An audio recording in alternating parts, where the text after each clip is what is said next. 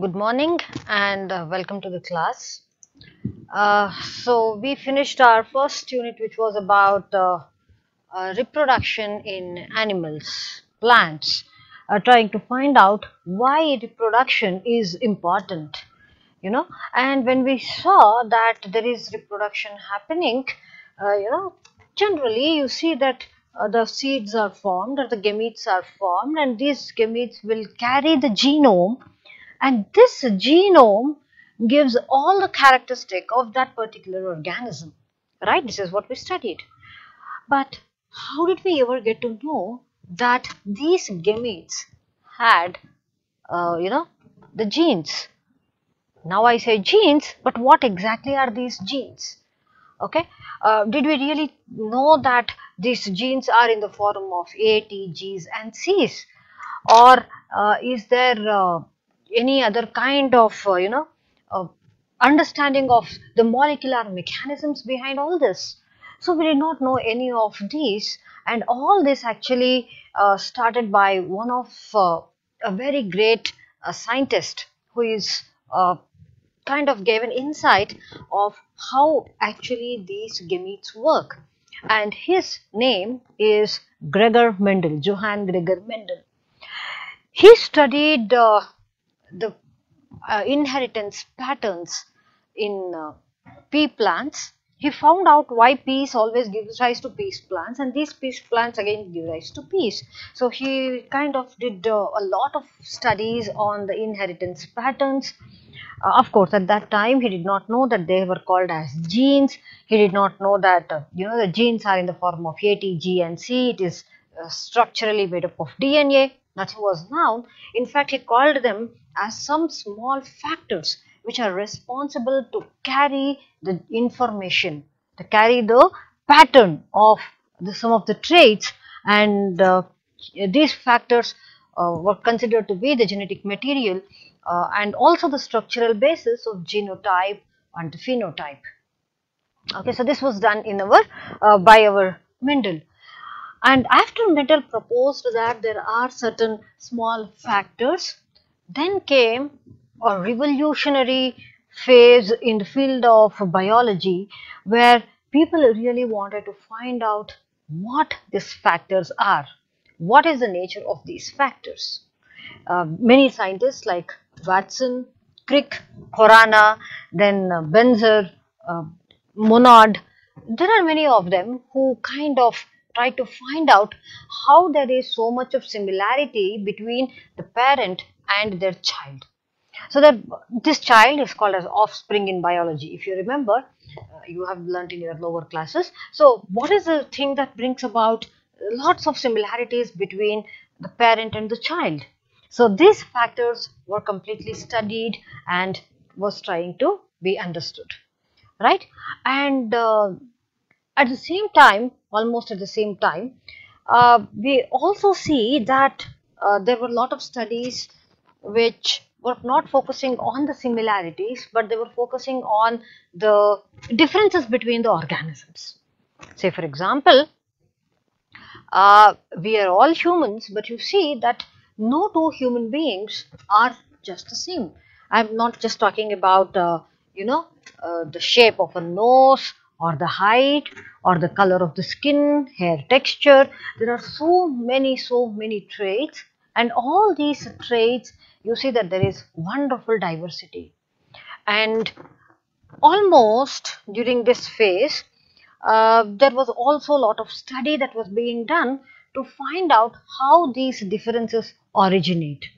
What makes this, organisms to completely change over a period of time from their parents. Okay, so this kind of study of differences was very, very important, obviously, because these differences are the ones which keeps life going on in this planet. And for the life to go on, every organism should also change, right? We cannot expect human beings to be how he was 1 million years ago. He was very happily roaming in the forest with one stick in the hand, maybe trying to hunt animals, eat raw meat, or eat uncooked food. I don't think we can live that kind of life for one day today, right? That is because though we have come from that kind of pre-man, you see that we are entirely different. So we are similar, yet we are different. And in this particular unit, which is called as the genetics and evolution, we are going to discuss about uh, these important aspects. In the first two chapters, chapter 5 and chapter 6, we are going to talk about the principles of inheritance and variation.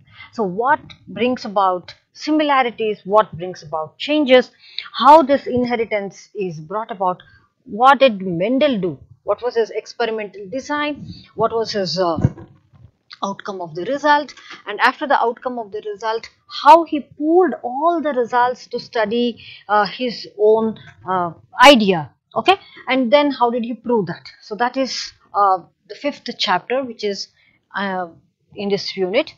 The next chapter is something that we call as the molecular basis of inheritance, where we talk about this particular factor, its nature, and many more. Yet, we do not stop studying about this unit while just talking about inheritance.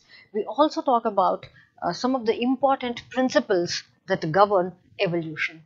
So, let us just start learning about the principles of inheritance and variation.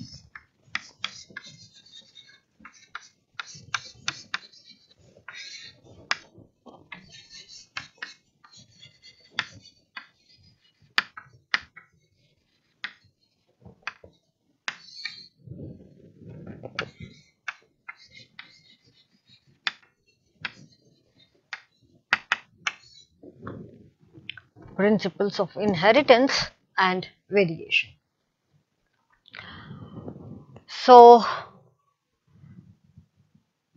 in this particular chapter, we are going to discuss about Mendel, how the genes are inherited, how the sex of the organism is determined, and what brings about some changes of the offsprings to the parent, and also some of the genetic disorders.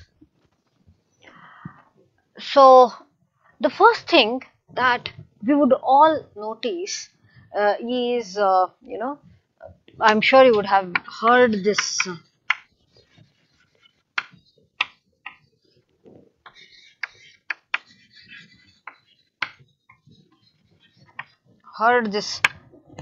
very famous quote, which says, "As you sow, so you reap."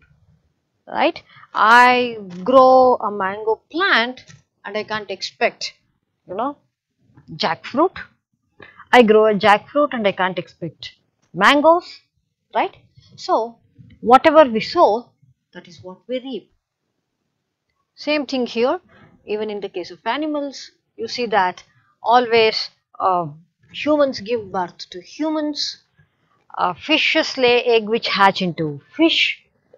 Okay, a fish will not become a whale will not become human. That does not happen, right? Now that is because of something that is there inside each and every organisms. Okay, and not only that, you would have also seen, that we all kind of resemble our parents, our aunts, our siblings. Do you see that? Yes.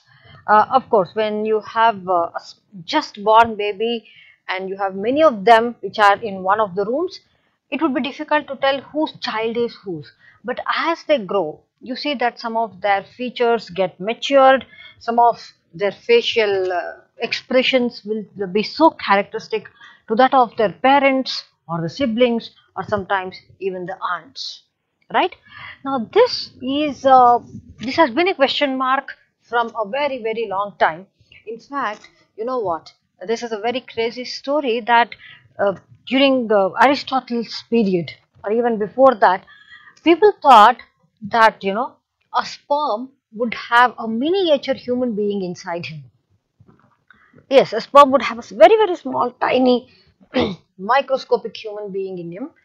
And when this sperm is entering the woman's body, that woman's body nourishes this small child which is there in the sperm, and then there is an infant that is born. So this was the idea of how sexual reproduction happens long time back. Yes, now we feel like laughing, but yes, this was our understanding of uh, say about reproduction many years back. But now, due to various works done by great scientists, we have a separate branch of biology which is called as genetics. The genetics is very interesting subject because this talks about two important characteristics, two important properties. The first one is called as inheritance, and the second one is something that we call as the variation. It is called as the variation. So these are the two things that are genetic studies. So what is inheritance? Inheritance is something that comes from our parents, our forefathers, where it gets passed on from one generation to the next. So we call that as inheritance. So we have inheritance here. At the same time, genetics also talks about some of the differences between uh, two organisms. Say, for example, I have my sister. Now, my sister is very much different from me. Okay, be it in height, be it in color, be it in the subject she studied, the subject she loves, many things. Okay, at the physical level, at the mental level, you see that there are some differences. Now, any organism also exhibits variation, and yes, we are studying about that variation as well in genetics. Okay, so we know that there has been a gradual evolution of sexual reproduction. Okay, in fact, when we learnt about that chapter, I was telling you that all the animals and all the plants were, reproducing by asexual means. Okay, it can be as simple as binary fission or vegetative propagation or things like that.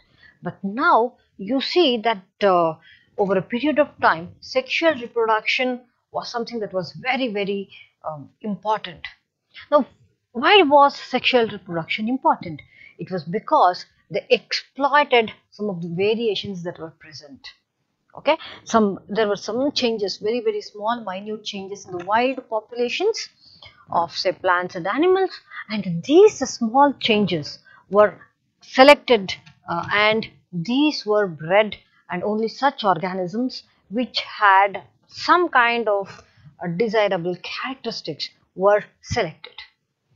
Okay, so this way you see that some genes were selected by nature, and for this to happen it was always beneficial for the organism to undergo sexual reproduction, right? So this is how sexual reproduction started, but it did not end there. Man was kind of highly thoughtful, if I can say that, started with agriculture. Now, what he did was he tried to do something that we call as artificial selection, where he tried to take out some special type of seeds, special type of foods, and similarly domesticating certain kind of animals. So he was trying to do all that. Okay, so and therefore these two also resulted, like the artificial selection, agriculture, and domestication. All these also recognized some of the very few species to be growing in higher numbers. Okay, and in fact that is the one which also led to our better understanding of inheritance and variation. So all this started as a branch of biology because of the very famous scientists, uh, you know, um, quality work that was given by uh, the scientists. So one of them is, or the father, I would say, who started really working on this was Johann Gregor Mendel. So Johannes Gregor Mendel, he worked a lot and proposed a few laws of inheritance, right? So let us learn about what was the Mendel's laws of inheritance.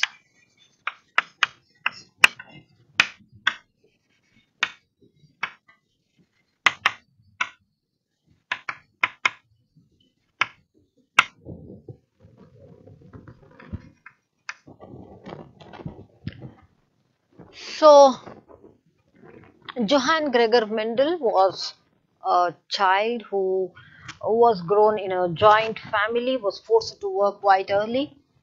Basically, he was very good in physics brain, had lot of logical reasoning and all of them. But because of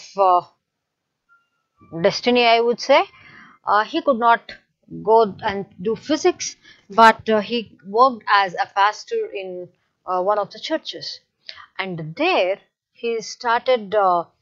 He was given the assignment of taking care of the plants, and yes, it was at this time that his logical brain, his mathematical analysis, uh, a prior knowledge of statistics played a huge role to lay down the laws of inheritance. Okay, now the first thing that was observed was that there are many different types of pea plants. Now we all eat peas, we have seen a pea plant, but yes, Mendel noticed that there are some differences in their pea plants. Okay, uh, he also wanted to know what are the differences and why they are different. Now, when Mendel observed the pea plants around him, the first thing was that he found out differences. Also, he noticed that some characters, or some which we call in genetics as trait, okay, some traits were in large numbers. Say, for example, like in humans, we say, right, Germans are considered to be very, very tall. That is because of that particular nature that they have in them, right? So here he found out that amongst pea plants there are some traits which was seen more than the rest. Based on that, he found out that there are certain characters which are called as traits, and out of these traits some of them are seen in large numbers, which we call as the dominant trait. Please do remember here the dominant trait means that these are the traits that are seen in large numbers. Okay, I will give another definition for dominant trait after some time, or maybe you will be able to understand it by yourself once we go further understanding about the chapter. And the one which was seen in smaller numbers, he called it as the recessive trait. So what are the different traits that Mendel observed? That is the first interesting question. The first one was, the flower color. Okay, you see the flower color. The flower color was seen in two different colors. One was the violet color and the other one was white color. So there were two colors, violet and white. So now you know what is dominant and what is recessive. Okay, violet was dominant, white was recessive. And then there was the seed color. Again you see that most of the seeds were yellow, but very few of them were also green. And the seed shape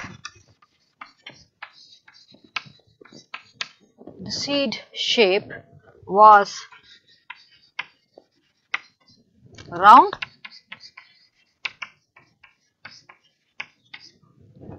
and in few of them it was wrinkled. And not only, please don't think that these were the only three differences, there were another four more differences. there were four more differences. There was something that we call as the pod shape. Right, I'm sure you know that peace comes in pods, and yes, the pod shape was either full and inflated. Okay, we call it as full, or we call it as the inflated pod, or it was constricted. So there were two types of pods there. Again, talking about the pod color, there were again two types. One was green, then the other one was yellow. So the pod color was different, and the flower position also was different. Flower position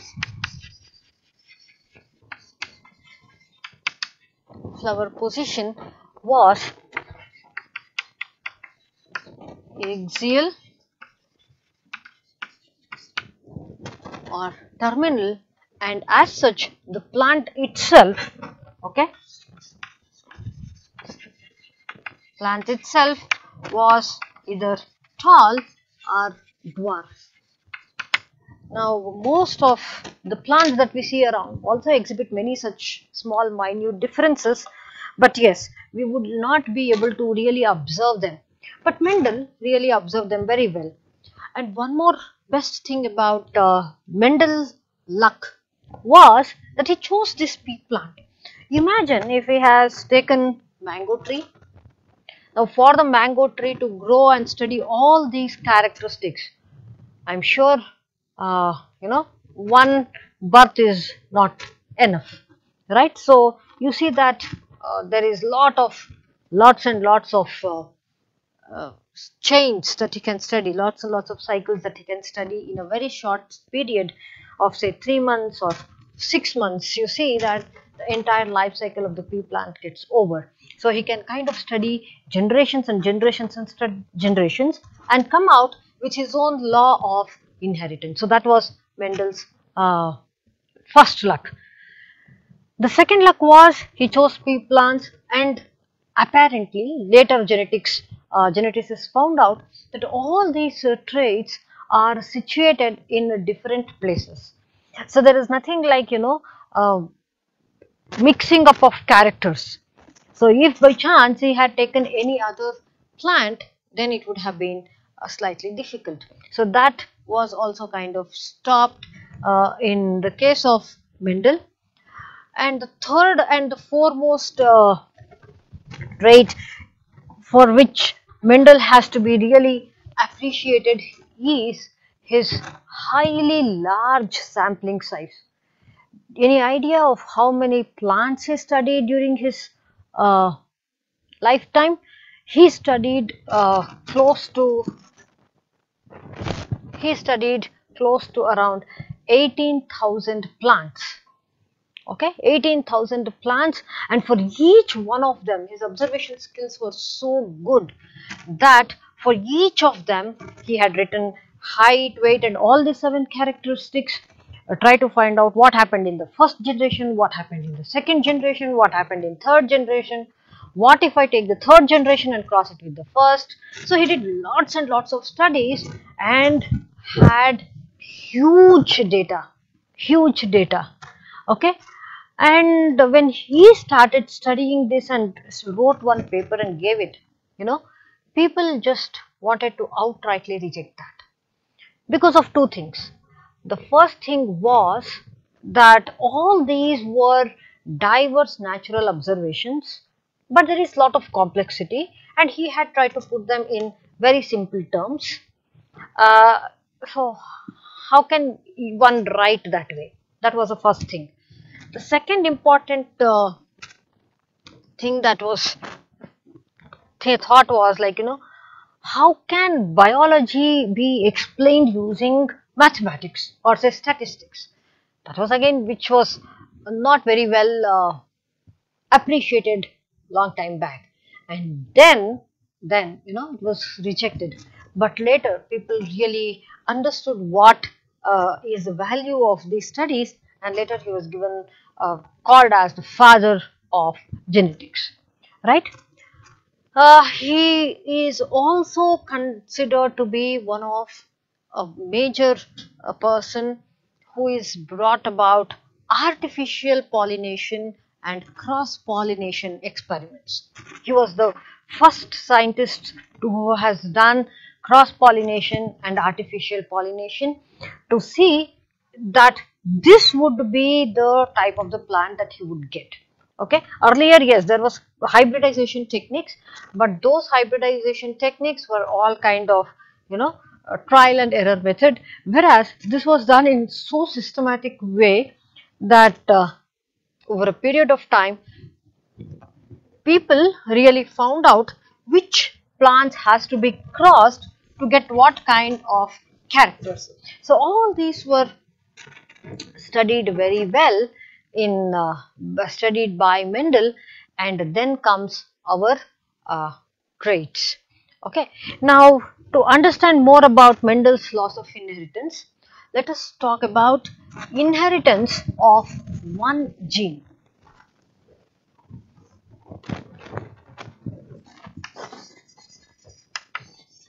So we are not going to study all the 7 differences that was mentioned to you. We will take one gene for our study, and we are going to study about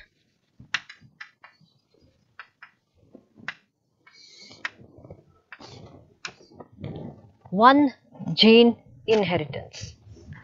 Okay. Now Mendel, he did some kind of pollination, artificial pollination, cross pollination, where he kind of chose the pollen. He also chose the gynoecium. He selected them and he tried to cross them. Okay, now this was done by Mendel himself, right? Now in the first instance, what he did was he took one tall plant and he took one dwarf plant, right? He took one tall plant and he took one dwarf plant. Now these two plants were considered to be the parents, right? We call them as the parents. So we'll write it as P1 generation, or we also call it as P1 standing for the parental. So there are the parent plants, the parental plants. He chose the plants with contrasting characters. Okay, now please note that these selection of tall and dwarf plants were chosen such that if by chance I allow this tall plant to undergo self-pollination, I hope you know what is self-pollination.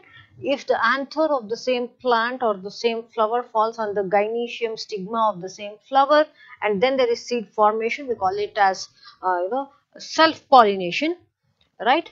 So if the tall plants after self-pollination gives only to tall plants, such tall plants were taken as one of the parent. And similarly, if there is a dwarf plant and if this dwarf plant undergoes growth and if its seeds gives rise to only dwarf plants, so they were considered as one parent. So what he did was he tried to take these two as the parent, and then he did artificial pollination. Now what did he do in artificial pollination was, in one of the plants he tried to emasculate them. Emasculation is basically a process where all the pollen grains are cut off. There is only this female reproductive part of the flower, and in the other he kept only the male. Okay, he took the male pollen which were completely matured and he put it on the style here. Now when this was done, okay, when the dwarf thing was done, dwarf's pollen was put on the tall plants. Okay, obviously they were crossed, and then there was seeds that were obtained. Right? Now these seeds, if we take those seeds and we put them and saw them, he observed that all the plants were tall. Okay, the plants coming out of the cross between the tall and the dwarf, all of them were tall. Now, when all of them were tall, he was like wondering, what happened to the dwarf plant? Where did it go? It had to be somewhere. Where did it go? Big question mark. Now, when he was kind of confused, he allowed them to kind of undergo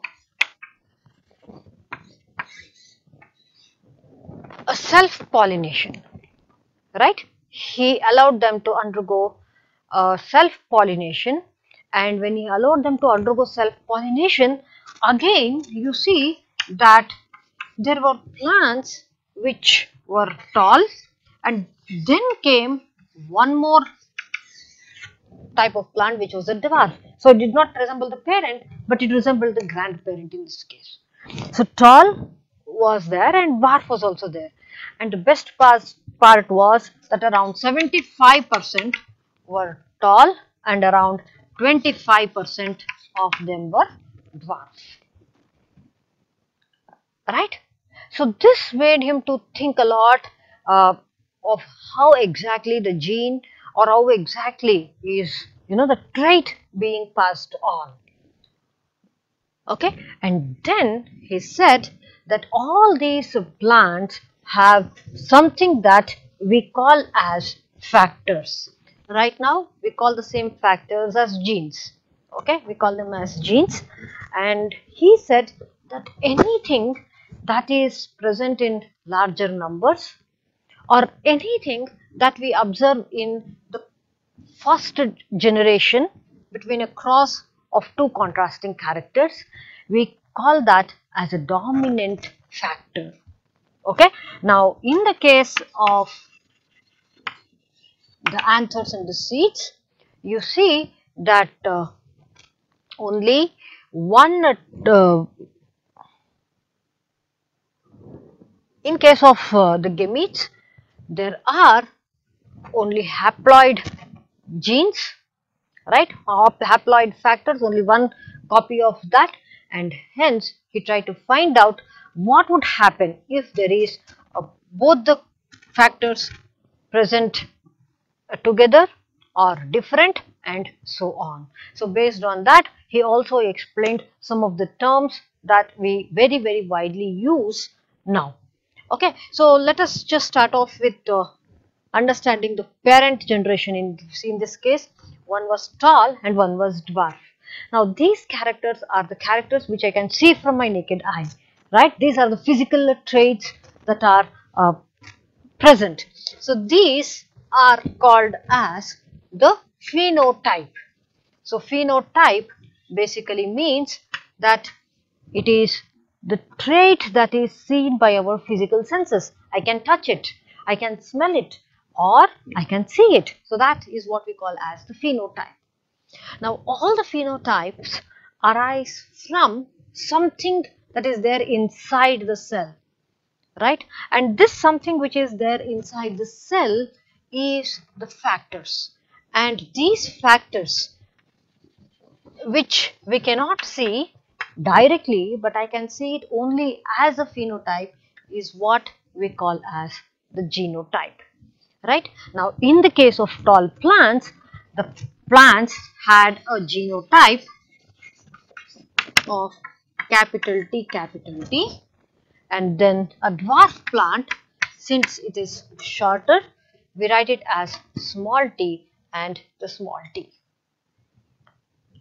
Right? So we have the phenotype and then we have the genotype. Please do remember that this is the diploid condition, and we know that in gametes there is meiosis happening, right? So in the case of meiosis, whatever we have it here, it will be exactly halved, right? So this will have a capital T and this will have a small t. This will have a small t, right? I am writing only one gamete here, but please do remember in meiosis we have so many gametes that are produced. One writing here does not mean it produces only one gamete. It just means to say with respect to the tall gene, all the gametes are of same type, which is all having capital T present in them.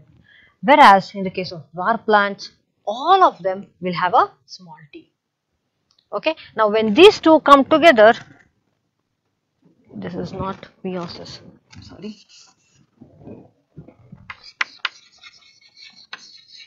Then when these two come together, there is the first generation offspring. Now the first generation offspring is what we call as F1 generation. F1 means filial. Filial means offspring. First filial means the first generation offspring.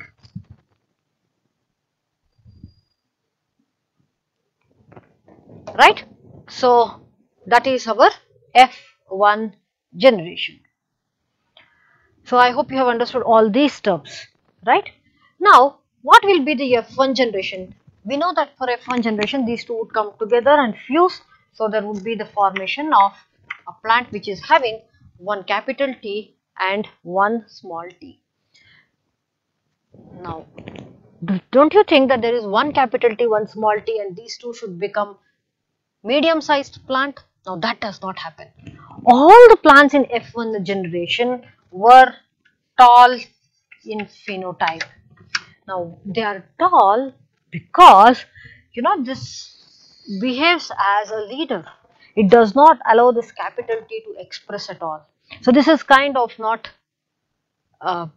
expressed, whereas capital T is expressed. So we have capital T and small t. And when there are two of different traits like that present together, different factors for one trait present together, you see that only one of them, which is the dominant character, is what expressed. So this tall is dominant because their numbers are more, and also in the F1 generation, only tall plants are observed. Right? Now here I would like to use one more term. In these two cases, in the parental cases, the two factors are the same. Yes. Now such a condition is what we call as the homozygous condition. We call that as the homozygous condition. Whereas in the F1 generation, please do remember, this is also tall plant. This is also tall plant. This is tall because both the gametes are expressing the same trait. This is tall because the dominant trait is the only one which is getting expressed. So this parental gene, parental factor, is what we call as the homozygous condition, and in the F1 generation we call that as the heterozygous condition. Right? So this way he was observing the first generation and he realized that there is some kind of mismatch happening here, and that led him to carry out one more test where he crossed, I would erase this part, where he tried to find out the second parent generation. I told you that he selfed these stalls. So there was capital T small t crossed with capital T small t. Right? So that was selfed. Now when these two plants were selfed, then came our, let us write the gametes for this. Please do remember there are so many gametes formed, and there are two types of gametes, one which has capital T, one which has small t, and same type of gametes are produced here as well. Right? Now let us see their progeny. Now this will not be the first generation, this will be the second generation. Now this second generation, he saw that this gamete can get fused with this gamete, okay, or it can get fused with this gamete, right? Similarly, these two can get involved in the syngamy, and finally there are 4 possibilities of the fusion of the gamete. So in the first one there would be capital T, capital T, small t. This would be small t, capital T, which can also be written as capital T, small t. Both are the same. Okay, and then there would be one homozygous dwarf plant. So this is how it should be. So this is, let us write the phenotype here. You see that 3 of the plants are tall, and tall, and one of them is dwarf. Okay, and when we are talking about the genotype, we say the ratio is 1:2:1, homozygous dominant, heterozygous tall, and then there is homozygous dwarf. So this is how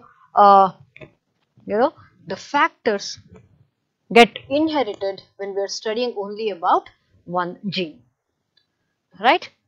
So he tried to do all this, and he made some observations. Okay, he made some observations, and those observations is what we call as the monohybrid cross. Okay, we call that as the monohybrid cross, and he proposed one law for this, which is called as law of dominance.